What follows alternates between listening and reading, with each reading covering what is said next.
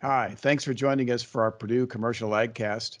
I'm Jim Minter, Director of the Purdue Center for Commercial Agriculture, and we're going to spend a few minutes here talking about the Coronavirus Food Assistance Program. And with us today are a host of folks from the Indiana State Farm Service Agency office, including Steve Brown, the Executive Director, Caitlin Myers, Susan Houston, and Greg Folks. So we're going to share some details about the program. There is a lot of details to cover, so we won't cover every single detail, but we'll give you an overview of the program, learn a little bit about how you apply, learn a little bit more about the magnitude of the payments that people might be able to receive, and also provide some information about where you can go to get more details, as well as a worksheet on the website where you can actually start to do some computations. So with that, I'm going to throw it to you, Steve, and this is really a significant program that's going to provide quite a bit of help to Indiana agricultural producers.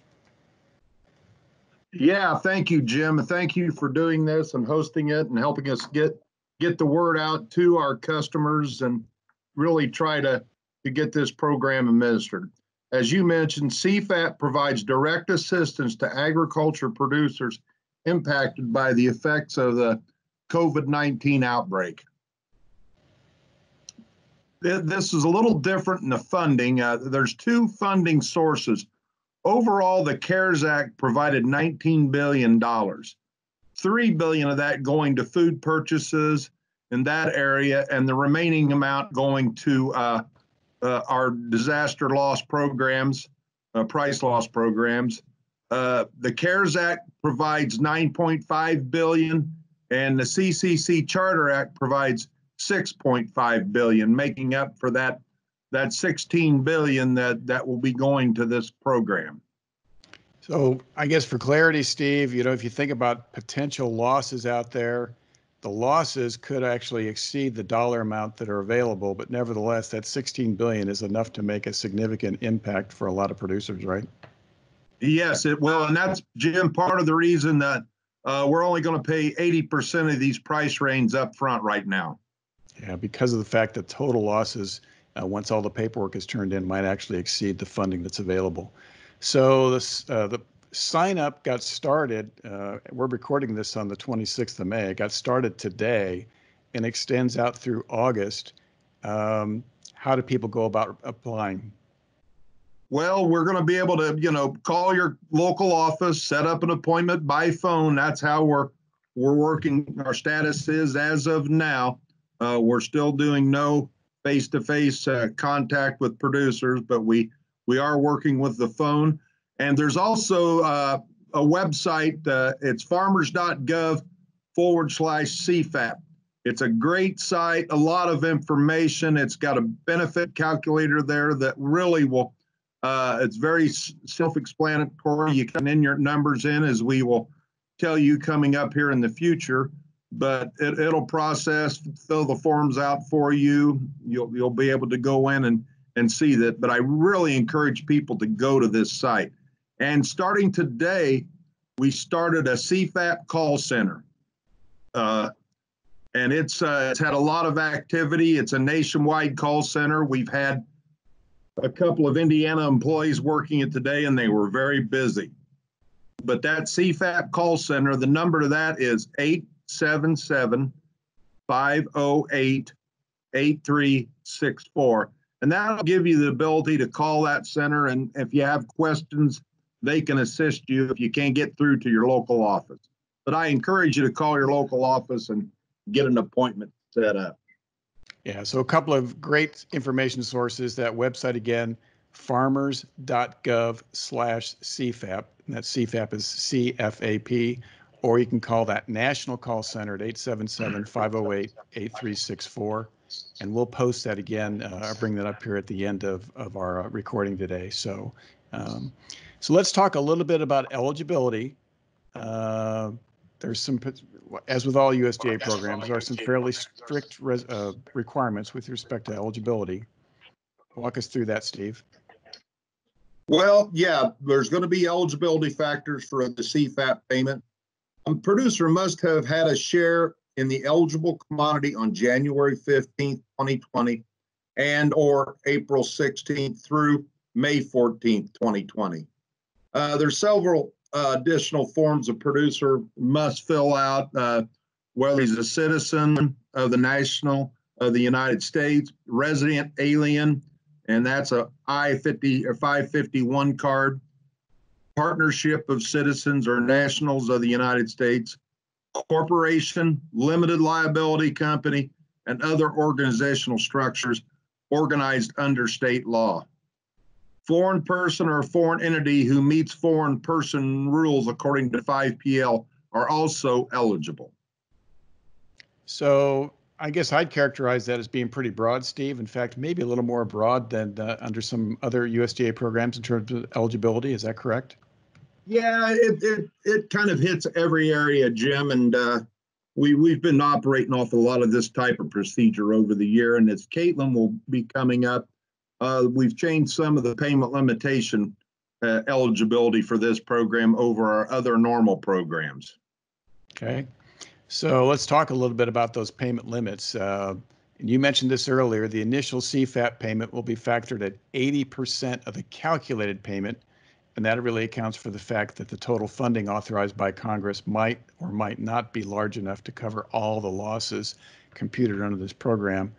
Caitlin, I guess maybe you want to jump in and talk a little bit about the maximum amount that a person or a legal entity can receive?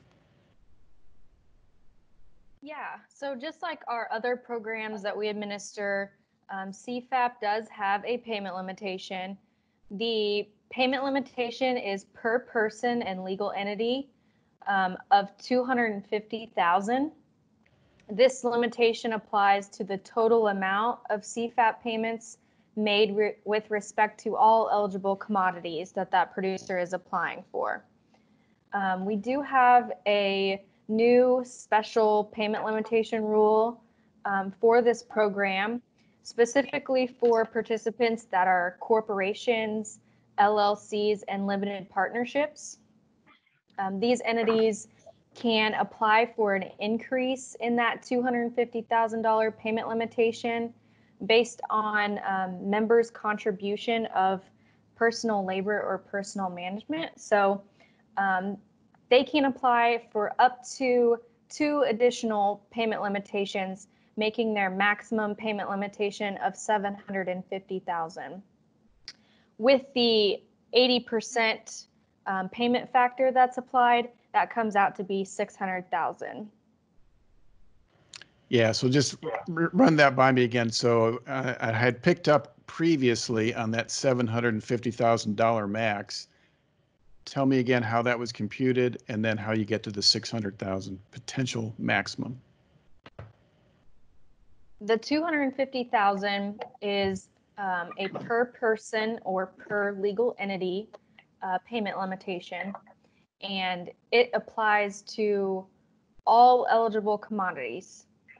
So all are capped at the 250,000, the total amount of CFAP payments. To get to that maximum payment limitation, this applies for corporations or LLCs or limited partnerships who have a members contributing at least 400 hours of personal labor or personal management. If the entity has at least 2 members that are contributing at least 400 hours, they can get up to 500,000 increased on their payment limitation. If there are at least 3 members contributing that 400-hour requirement, they can seek an additional payment limitation of 750,000. And then you got to the 600,000 because you simply took 20% off of that 750,000 to account for the fact that there might or might not be enough funding. So if there's enough funding, correct, that amount could ultimately go above that 600,000 all the way up to the max of 750,000. If there's not enough funding, you might wind up maxing out at the 600,000 that you just mentioned, right? Mm-hmm. Let's see. You might walk through that a little bit. I guess one thing to think about again is this is a little bit of this idea of getting at passive involvement versus more active involvement. And effectively, the hour requirements are a way of ensuring that anyone that receives the benefits is really actively involved in either the day-to-day operation of the farming operation, or certainly in the management of the operation. Correct? Correct, yes. Let's see. Also, we have what we call a rule of attribution. Payments are attributed down directly or indirectly to a person or legal entity, and will be combined and limited to the per person or legal entity. And we look at that up to 4 levels of ownership in a legal entity. And so explain what that really means to me. I guess that's a little bit unclear. Tell me how that might be working in operation. So as far as looking at 4 levels of ownership, say we have a legal entity who is our participating producer, and there's some embedded entities within that legal entity. We are drilling down to those members at the 4th level membership. Okay. And attributing our payments down to that level. Okay. All right. That makes sense. All right. So let's talk a little bit more about who's really eligible. And it really ties back to identifying people that have suffered a loss. And so the legislation and the rules that have been promulgated by USDA are just really trying to identify who's suffered a loss and then walk through that. So for the first one, who's eligible with respect to the broad list of commodities?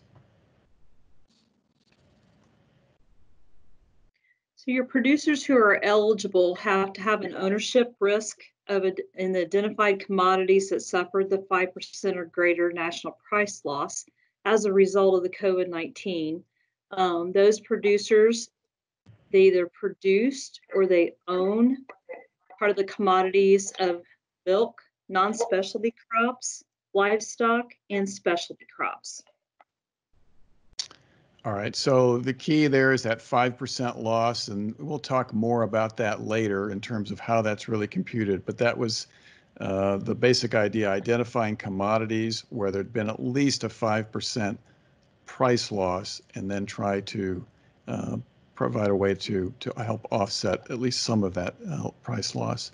So that's a little bit of an interesting point. And Susan, I guess I'm going to ask you to follow up on that. So a lot of the questions I've gotten from particularly corn and soybean farmers here in the Eastern Corn Belt have focused on the fact that given the time frame, some of the grain, some of the soybeans, some of the corn that they had in inventory was already forward contracted. Talk to us a little bit about how that's going to work with respect to whether or not it was already contracted or whether or not it was unpriced prior to January. January 15th is our magic date there that we're looking at. A new term we're going to use for this program is subject to price risk. That's going to be our clarifier on whether you're eligible based on the dates. So had you had forward contracted, entered an agreement or similar binding contract prior to January 15th, that grain would not be eligible, or livestock or specialty crops would not be eligible because you had lost the risk to suffer any consequences of the price drop. So the next question I've been getting from producers is, all right, so it was forward contracted. I still had ownership, but because it was forward contracted, it's not eligible for this program. What about grain that I had in the bin that was, for example, under a delayed pricing contract? Is that eligible? At this point in time, delayed pricing, we do not have an answer back from National Office. We do know that people that have a basis contract, that grain would be eligible for this. So we ask people to stay tuned regarding the hedging of it and the delayed pricing. Hopefully we have that answer from National Office within the next day or so. Yeah, so to clarify, we do know the status of forward contracted grain. It's not eligible, but it's still a little bit uncertain with respect to grain that was under delayed pricing or hedged to arrive. Those are both still up in the air. And then you said grain that has been under a basis contract. It's your understanding at this point that that is eligible. So basis contracted grain is eligible. The other ones we're waiting for an answer from USDA. Is that correct? That is correct. Okay. So how do you go about applying for the program? You can make your appointment with your office. You can go to the farmers.gov portal and fill out your application and fax it, email it, scan it to the local office. The form is an AD 3114 application. There's one application per producer, so this would take care of all of your commodities across the nation. It is a producer certification. You're going to hear us say this repeatedly throughout the presentation today. The producer is going to certify to the numbers and stuff that they are entering on this sheet. They are going to be required, if pulled for spot check, to be able to verify those, or if the county committee would request additional verification. Producers are required to retain the records for 3 years. Once they have completed their AD 3114, they can submit it to any USDA service center across the United States. So for just a little bit of clarity here, we mentioned at the outset that there is the website, the farmers.gov/CFAP, and they can access the AD 3114 there. There's also a Microsoft Excel worksheet that they could use to do the computations as well. But that website is not how you submit. To submit, you actually need to submit it to a local USDA service center, correct? That is correct. And they can mail it, they can fax it, or they can scan it and email it to the local service center. Okay. And it would need to be there no later than August the 28th. Okay, great. All right, let's talk a little more specifically about some of the individual commodities. And we're going to start off with dairy, and there's a lot to cover with dairy. It gets kind of complicated, but I think the overview on dairy is that if you were had an operational dairy in the first quarter of 2020, you're eligible for this program, correct? That is correct. So anyone who was milking during the months of January, February, and March are eligible for this program. If they dissolve their dairy during any of those 3 months, they are eligible for pounds that were actually milked during the months that they produced. And then I guess the first question I get from dairy producers is, what about milk that was dumped? Because we had a period there where it simply wasn't possible for many dairies to market all their milk in a conventional fashion. So how does that work? Any milk that had to be dumped during the months of January, February, and March of 2020 will also be eligible for this program. And again, that gets back to the self-certification, right, with respect to how many gallons of milk, how many hundredweight were actually dumped during that time frame, correct? That is correct. And when they fill out their application will be filled out in pounds. Okay. And then the other question I've been getting is, well, what about people that were either in or out of dairy margin coverage, dairy revenue protection, et cetera? How does that fit in? Those programs do not exclude them from applying for CFAP. So if you were in the DMC or the dairy RP program or any other type of dairy revenue insurance programs, you are eligible for CFAP. Does your participation in those programs affect the amount of payment that you're eligible for? No, it does not. Okay. So I think you kind of mentioned about the records and marketing, milk marketing statements being used for the months of January, February, and March. So that's what you'd use to self-certify. Those are the records you need to hang on to. Need records of anything that you might have had to dump during that time frame, and hang on to that for 3 years, and that's key. And that's true of all the self-certification information that USDA requires, correct? Right, that you have to hang on to it for 3 years. That is correct. Okay. So let's talk a little bit more about some of the complications that can occur, and one of those, of course, is joint venture operations. How does that work? So for a joint venture operation that does not have a tax identification number, those members will apply separately for the CFAP program. Those producers applying will divide their milk out and apply that poundage on an individual application. So if Jim and I had a joint operation without an identification number, we would take our total pounds, we would divide that whatever our shares are, and Jim would fill out his application, and I would complete my application, and we would each submit those to the county offices. Okay, let's talk a little more about how this is actually going to be computed. And as Steve mentioned at the outset, we've got two different funding sources. One is from the CARES Act itself, and the other was from the Commodity Credit Corporation. So how does that work? What are the different payment rates? You're going to see different payment rates as we go through here. We're going to talk about the CARES Act and the CCC funds.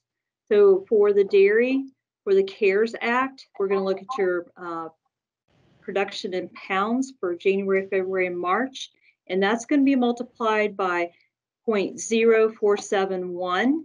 And for part 2, that is the CCC funds for January, February, and March. We're going to take your total pounds multiplied by 1.014 and by 0.147. And those will be added together for a total sum payment. So the good news about those computations is if you download the spreadsheet, it'll take care of that for you, correct? That is correct. Yeah, so there's some details here. They sound a little complex, but the worksheet is designed, the spreadsheet is designed to handle those calculations for you without having you to get too worried about whether or not you're multiplying this number by the correct number, et cetera. It'll take care of that for you. So the key there is to have your production records handy, and from that standpoint, you'll be able to fill out the form pretty easily. Let's talk about the non-specialty crops, or stated another way, the major commodity crops, and wool.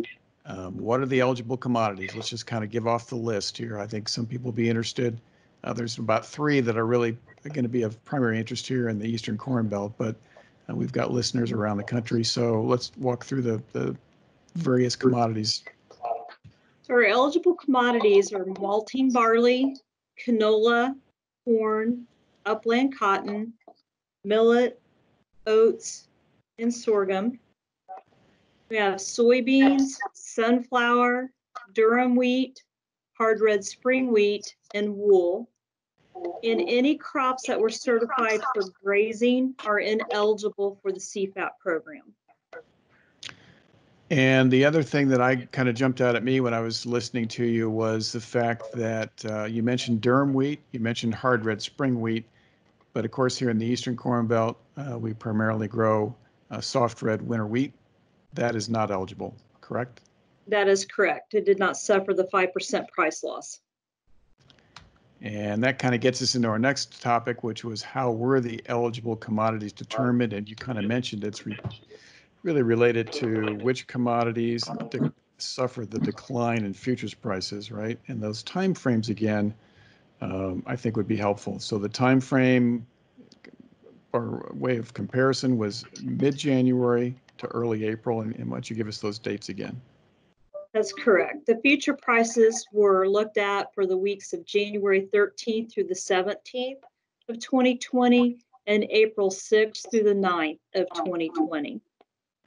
So they're taking the weekly average of that January 13th through the 17th time frame and comparing that to the weekly average of that April 6th through the 9th time frame to determine the magnitude of the price loss for each of those commodities. And the ones we just identified that listed were the ones that had a decline of 5% or more. And in many of those cases, it was more than 5%. So in terms of working through this, what does a producer actually have to furnish? So when the producer fills out the form or they work on the website, they're going to enter their producers, their share of their 2019 total production. It's also going to ask for their share of their 2019 production not sold as of January 15th. And this must be subject to the price risk that we talked about earlier. So any unpriced inventory or production subject to the price risk means any production that is not subject to an agreed upon price in the future through a forward contract, agreement, or similar binding contract. And production appraised from failed acres is ineligible for the CFAP program. Okay.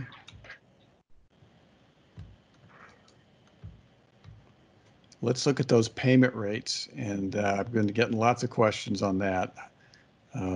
Walk us through the payment rates, and I guess here in the Eastern Corn Belt, the main ones people are really focused on are corn and soybeans. For our listeners, we've got a slide deck that will be available on the Center for Commercial Agriculture's website. We've got all the payment rates listed, so you can look at those in more detail. But let's focus on the ones that I think are probably of most interest here in the Eastern Corn Belt, and that's corn and soybeans. What are those payment rates going to be? For corn, your unit of measure is going to be bushels. For the CARES Act payment rate, it's 32 cents per bushel, and the CCC payment rate is 35 cents per bushel. And again, those two different payment rates are going to be handled by that spreadsheet. So if you're working through the spreadsheet, it'll accommodate that without you having to worry about which is which, right? That is correct. On the soybean side, what are those rates? For the CARES Act payment, it's 45 cents per bushel and 50 cents per bushel through the CCC payment rate. Okay. So this is where it starts to get a little more complicated in terms of thinking about the magnitude of the payment that you might qualify. So the payment formula takes those payment rates, but then we also get into how much of our production is actually eligible for a payment. Can you explain that to us? Yes, and this formula, when you look at it to begin with, it's a little cumbersome here, but we have a cap that's not to exceed 50% of your total production. That is the maximum you would be able to earn. Then we're going to look at your total production not sold as of January 15th. We're going to use the smaller of those two and then take that times 50%. And that'll be your CARES Act bushels. In the CCC Charter Act payment formula is identical to that. We're going to look at your 2019 total production. 50% of that is our cap. And then we're going to compare your total production not sold as of January 15th. Use the smaller of the two and take that times 50%, and that'll be multiplied by the CCC rate. So, if you think about it from that standpoint, the maximum payment amount is going to be figured on 50% of what you produced in 2019, depending on how much of that you still had at risk, right? That is correct. So our total payment is going to be the sum of the amount coming out of the CARES Act as well as the CCC Charter Act payment. Let's work through an example because I think it'll make it a lot more clear to our listeners and our viewers how this really works if we do an example. And you've got an example that you did work through on soybeans, so let's walk through that. So in this example here that we're going to look at in Part D of the 3114 form on soybeans, the total production for the producer was 6,500, and the total production not sold as of January 15th was 1,500. And when we start working down through the payment example here, we're going to see that in item 16, the production not sold, we're going to enter the 1,500 bushels. In item 15, it's going to ask for your total production, and that's going to be multiplied by 50%. So the original production was 6,500, so the data is going to be 3,250. Eligible production will be the smaller of those two, so it's going to be the 1,500 bushels. Then we're going to take 50% of that and multiply that by the CARES payment rate. So that'll be 750 bushels multiplied by 45 cents. That'll give us a total under the CARES payment of $337.50. And then we're going to look at the CCC fund payment. We're going to do the same thing. We're going to take 50% of the 1,500 bushels and multiply that by the rate. So 750 multiplied by 50 cents is going to give us $375. And then the gross payment, we'll add those two together. For non-specialty, for soybeans on this example, the payment's going to be $712.50. And so the other easy way to think of that is you think about these rates, you could think of it as a blended payment rate. And from a producer's perspective, you've got one at 45 cents, one at 50 cents. The effective payment rate on a combined basis is just 47.5 cents per bushel. And then, of course, it's going to be based on the smaller of 50% of your production or the bushels that you had that were at risk, so to speak, in that January timeframe. So that's a pretty substantial payment. Maybe it doesn't account for all the loss that occurred, obviously, in terms of the magnitude of losses that some people suffered, but nevertheless a substantial payment. Let's turn to the livestock side and walk through some of those computations as well. Let's start off talking about who's eligible on the livestock side.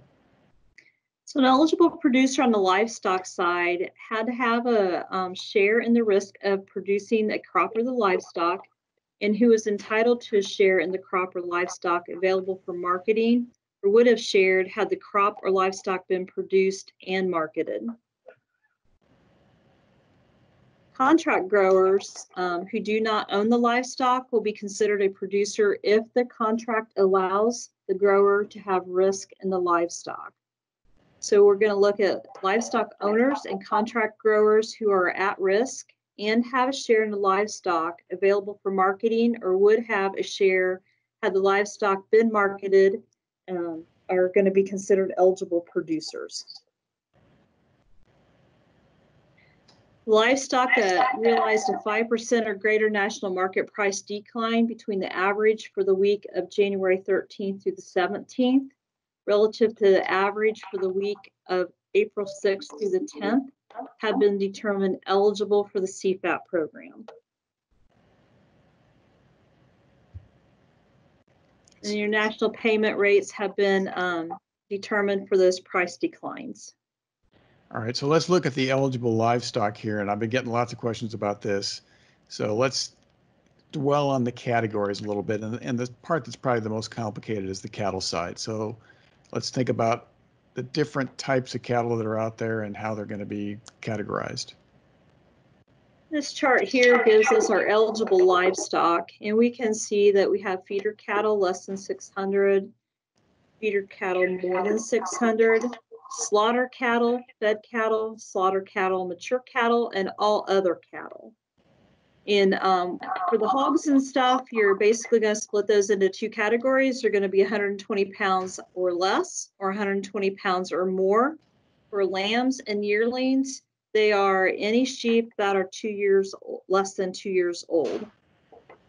In our additional slides we can get into the definitions for our feeder cattle. So you're going to have feeder cattle less than 600 pounds. That one's pretty easy to figure out.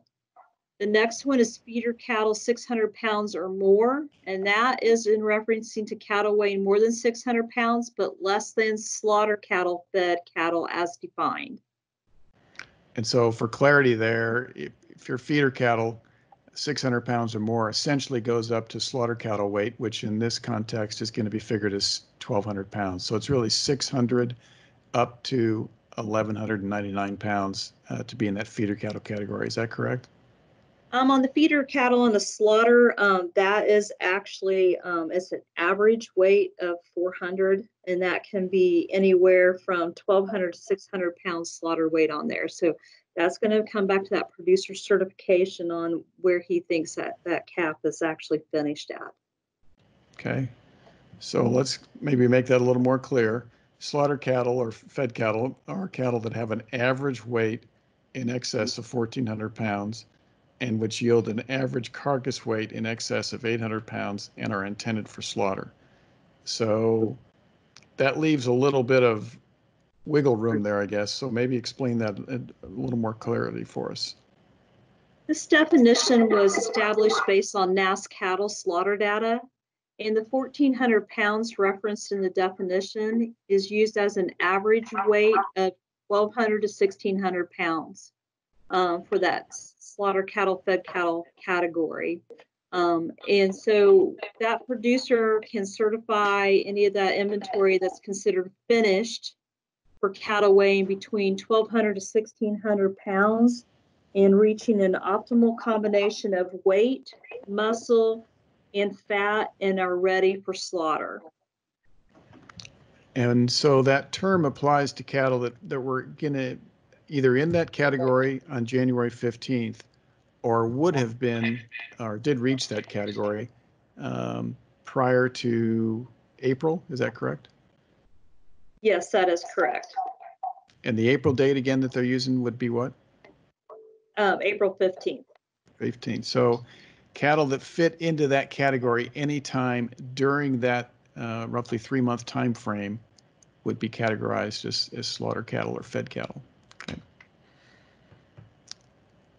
What about the other categories for cattle? We have slaughter cattle, mature cattle, and that's going to be cold cattle raised or maintained for breeding purposes, but which were removed from inventory or intended for slaughter. That could actually put some culled dairy cows and stuff into that category. That'll be the only time we will have dairy cattle showing up on the livestock side of things. Any other time, the dairy cattle are going to be seen for dairy production. Then all other cattle that we have in there means any commercially raised or maintained bovine animals not meeting the definition of another category of cattle in this rule, excluding buffalo, beefalo, bison, and animal used for dairy production. How about on the swine side? Swine side's actually one of the easy parts here. So for pigs, it's anything less than 120 pounds. Hogs means any swine over 120 pounds. And then the sheep are pretty easy also. It's anything less than 2 years old. And then on the lambs and yearlings? That's for any sheep less than 2 years old. Okay. So in general, livestock owned on January 15th and sold between January 15th and April 15th are eligible. Offspring born from that January 15th inventory, so those baby calves, right, would be eligible, or those baby pigs.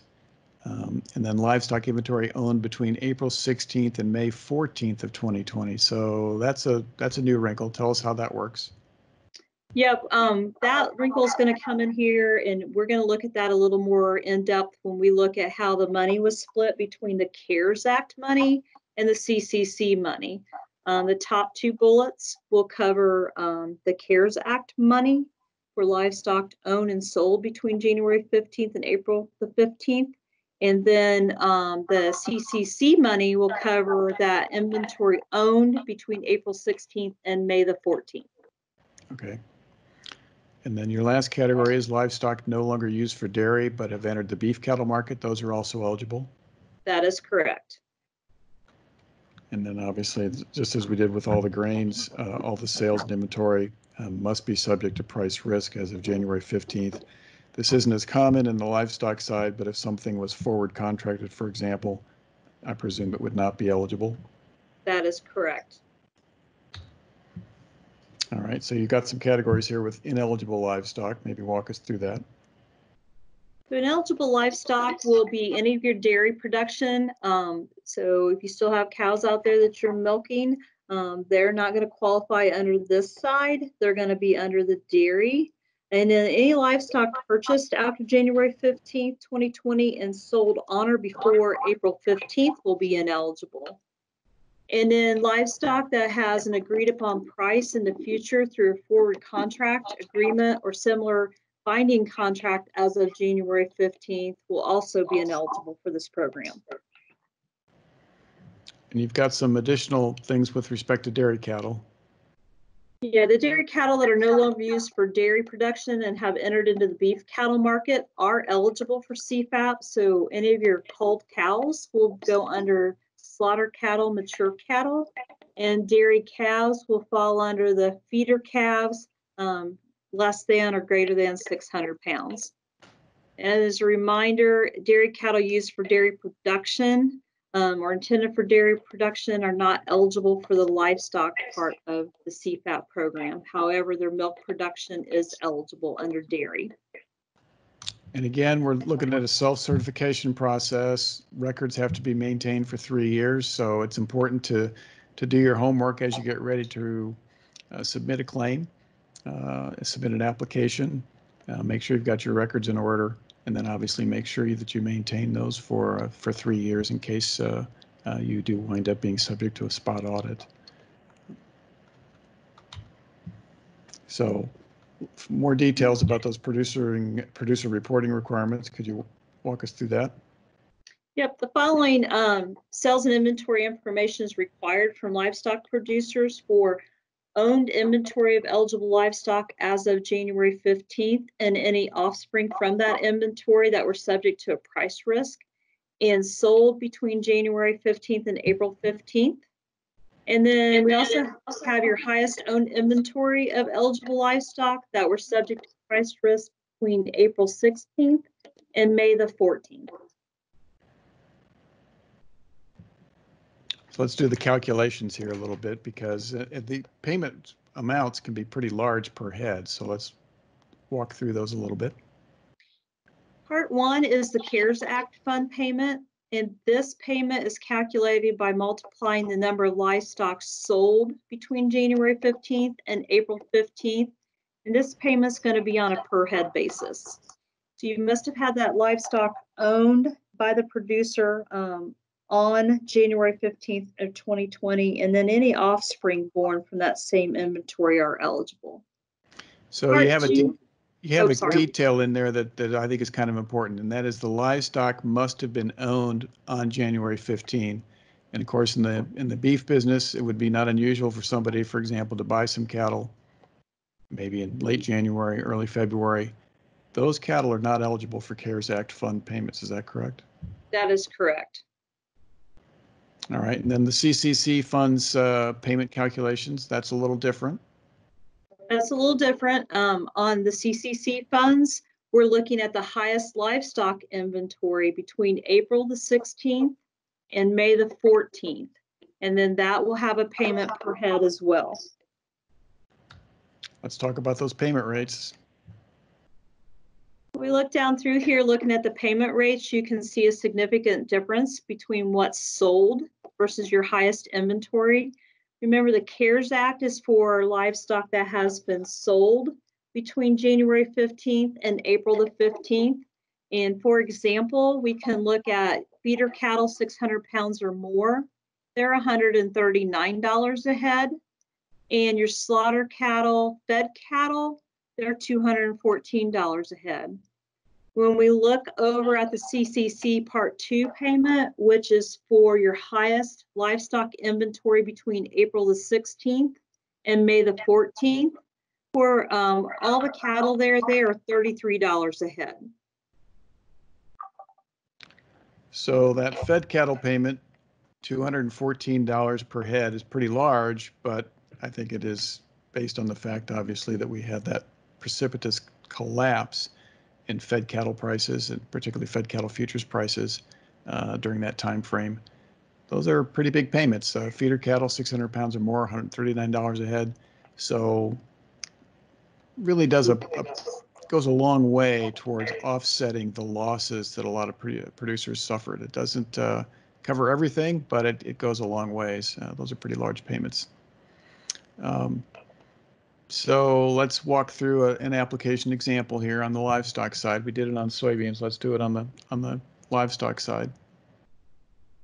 This is a screenshot of the worksheet that's available off of the farmers.gov CFAP page. In this example here, we're going to look under Part 1. That's the CARES Act. That's for sales from January 15th through April the 15th. And in this example, we have 7 head of cattle less than 600 pounds, and their payment rate is 102. So their calculated payment is 714. And the slaughter cattle, mature cattle, we had 10 head, and they're $92 a head, so there's 920. So for the care side for sold livestock, that producer will earn $1,634. They're also going to be able to file for the Part 2 for the CCC payment, and that is for their highest inventory between April 16th and May the 14th. So this producer also had less than 600-pound feeder cattle, a total of 480 head on hand. Payment rate's $33 per head, so there's $15,840 for that calculation. And he had 573 head that fell underneath the category of all other cattle. Those are also $33 a head, and that makes that calculated payment $18,909. So our total payment for Part 2 is $34,749. We're going to add those together, and so before any reductions, payment limitation, or the payment factor, this application here will have a total of $36,383 on the livestock side. So to be clear, that 36,383 would be the total calculation, and then assuming you didn't hit the payment limits, you would expect to receive 80% of that at this point in time. Is that correct? Yes, that is correct. And that's getting back to what we talked about at the very beginning, and that is the idea that the funding provided by Congress might not be enough to cover all the losses. And so the way that USDA is dealing with that is basically applying a limit of 80% as an upfront payment, and then later on seeing whether or not the possibility exists of paying that remaining 20%. So let's kind of wrap this up. All the eligibility forms related to CFAP have to be filed within 60 days from the date of signing the CFAP application. And Susan, you might maybe remind us what we're talking about there. So in addition to your CFAP application, you're going to need some other things on file at your local USDA office, and what might those be? Those would be your 902, your payment limitation forms, your adjusted gross income forms. If you were new to our system, we would need your direct deposits and an 80-20-47, gathering all your information. Those are some of the forms and stuff Caitlin had gone over in the beginning. Yeah, so just for clarity, if you file here in the next week or so, let's say you file on June 1, that means you got to have everything complete by August 1. And that's even though the program doesn't, the final day to file under this program is August 28th. But if you file your individual application on June 1, you'd have to have all of your paperwork complete by August 1. Have I summarized that correctly? Yes, and that's an important change from most of our programs. The supporting documentation can come in at any point thereafter, but for this program specifically, you have to have all that supporting documentation in within 60 days, or we will disapprove that application. So we want to make sure we get that done in timely fashion. Yeah. So that's an important point because you don't want to miss on that one. All right, so let's wrap this up. Again, details available at www.farmers.gov/CFAP, and CFAP is just CFAP. Or the National Call Center is available, and that number again is 877-508-8364. That number again, 877-508-8364. And that's being staffed by FSA personnel from around the country. And I think so far we've already had, here on this first day, we've already had some FSA staff members from Indiana participate in that. So that's been very helpful. And obviously then you can also call your local office. Local offices are probably getting lots of calls, so recognize that you're going to need to make some appointments if you really want to have some details and have people, maybe the local FSA staff, help you with specific questions about your operation. One final point before we wrap up, and that is Greg is on the line with us today. And Greg, you might talk just a little bit about the disaster loan program and how that fits in with this program. All right, thanks, Jim. It's what we have available it came out last Thursday is we call it we already had at FSA a disaster set-aside program where a producer, it has to be an existing borrower, could move a payment basically to the end of their loan if it was related to a weather-related natural disaster. And what FSA did last week with the blessing of the secretary was come up with a special disaster set-aside program where you could possibly move a payment to the end of your loan if the reason that you can't pay is related to the COVID-19 pandemic. So we're not sure that we're going to see a lot of activity in that right now, because most of the payments due in 2020 have been paid, but that program will apply for payments that come due between March 1st, 2020 and September 1st, 2021. So if producers are still struggling come this fall, winter, or if they have payments come due in the middle of the summer, maybe they're not getting as many flocks of turkeys or birds or whatever, because the integrators have slowed down, we might be able to help them. But it only applies, like I said, to people that already have a direct loan with us, and all of those producers in the next week or so are going to get a 2-page letter from FSA that outlines exactly what is available and how they can go about applying for it and what they might need to do. All right. Well, thanks, Greg. Appreciate filling us in on that. And with that, I think we're going to wrap up today's programs. For more economic information, visit us at the Purdue Center for Commercial Agriculture's website at purdue.edu/commercialag. On behalf of the Center for Commercial Agriculture and everyone at the Indiana Farm Service Agency, especially Steve Brown, Caitlin Myers, Susan Houston, and Greg Folk, I'm Jim Mintert. Thanks for listening.